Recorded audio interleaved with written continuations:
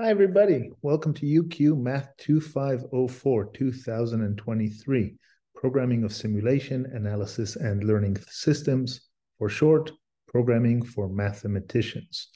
Let me tell you a few things about the course, tell you how to prepare, and tell you what to expect from this course. This course is designed for students of a mathematics degree, but is also open to other students that match the prerequisites. It is a course that is designed to take you in as somebody that knows a bit of scripting, a bit of coding, a few things about computer programming, and within 13 weeks, within the semester, transform you out of the course as a programming superhuman professional. I'm joking. That's not true. You won't become a programming professional after 13 weeks, but you'll simply learn a whole lot and potentially enough to then continue to pick up things both individually and through other courses. Okay, that's just what it is. So the course has industrial focus, but also focuses on basic computer science and programming concepts. The teaching staff includes industry professionals Paul and Andy, and guest lecturers Anna, Matha, and Megan. They are all working in industry full-time. And there is also myself, where I work in industry 50% of the time, 50% of the time I'm at UQ, and Paul Verbeek, that has had extensive industry experience in the mathematics computing industry, actually. So us, together with PhD students that are tutoring and excellent undergraduate and honors students, I hope that we can give you good support in reaching the goal of coming out of this course with a lot of programming ability. Now, programming ability in what language? We're actually using the Julia language. It is certainly not the world's most popular programming language, but it is a programming language that's both high performance and easy to use in many ways, and is geared towards scientific computing and mathematics. In fact, Paul, Andy, and myself, each of us use or have had used in the past the Julia language in industry in different ways. So Julia does have a lot of applications. One might say that the world's most popular programming language is actually Python, and we don't touch that language in the course. However, if you have Python experience prior to the course, it might help. It's certainly not a necessary prereq, but it might help. On that note, let me just say a word about the programming bootcamp. We do have a bootcamp that is taking place in the weeks prior to the course.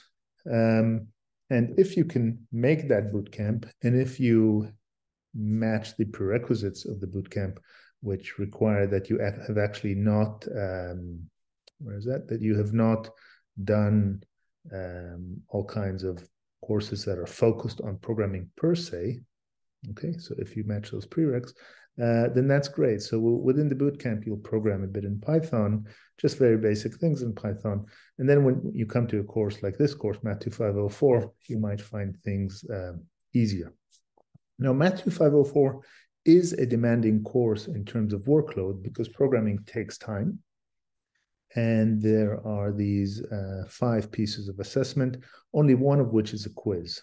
Another piece of assessment, they'll probably take quite a lot of time, and I hope that you learn a lot from these assessments, but they're not dangerous in the sense that you're not under the gun with pressure time to complete things.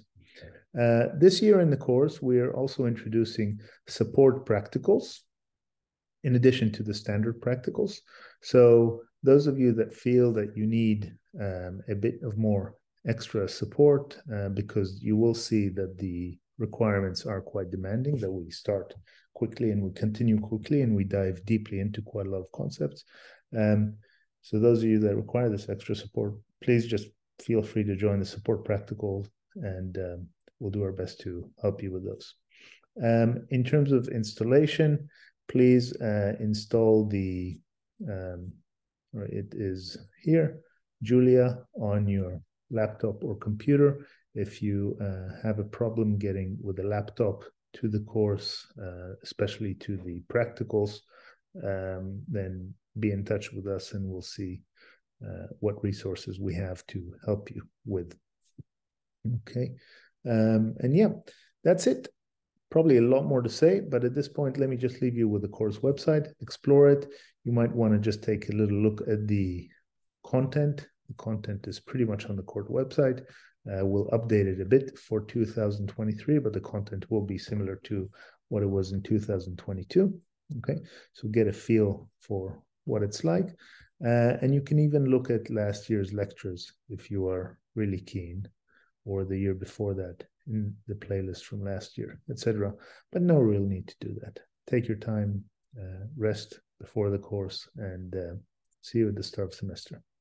Bye.